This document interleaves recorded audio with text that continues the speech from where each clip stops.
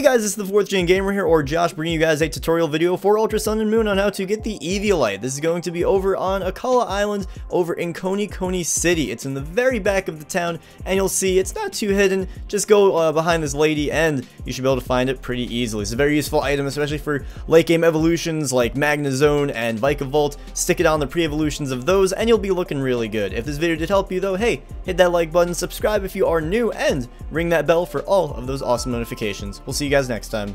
Peace.